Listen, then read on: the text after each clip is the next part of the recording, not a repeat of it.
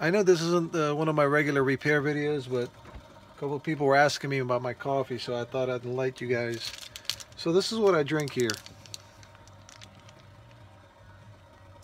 This is basically ground up coffee, powder form. Let the water boil or come to light boil. So the idea is, I think if you want to make two cups of coffees, to take this off the fire because it's going to simmer over. So 2 heaping spoons if you're going to do 2 cups of coffee. So for every cup of coffee, you do 1 tablespoon of coffee. Now, some people call this Arabic coffee, some people call it Turkish coffee. Armenians usually call it Armenian coffee. I think in the history books, coffee originated in Ethiopia, and there were a lot of travelers from Ethiopia going to Constantinople. Through Constantinople, which is modern-day Turkey, it kind of invaded Europe. So everybody thinking that it came from that region, Constantinople, they call it Turkish coffee, which it is not, in my opinion. So basically you put the coffee in, you stir it up. It'll usually start to percolate a little bit and start rising. You got to take it off the flame, stir it, it'll simmer down. Do it that few times until it starts bubbling and it doesn't rise anymore. Once it doesn't rise, you're done.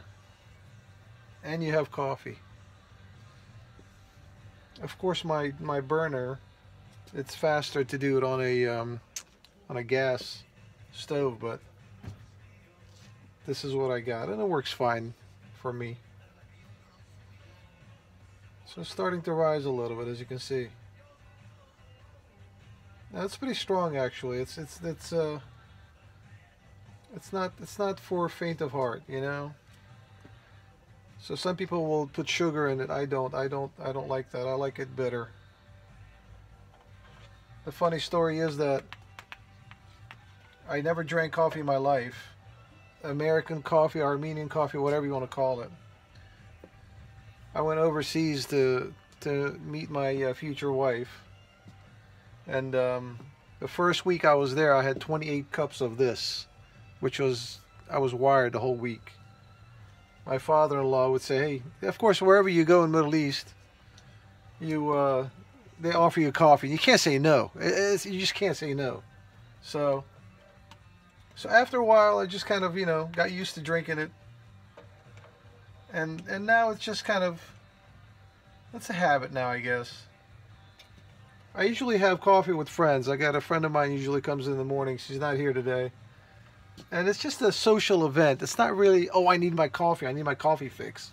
It's not like that at all. You sit down, you talk about your day, talk about life in general, and spend some time together.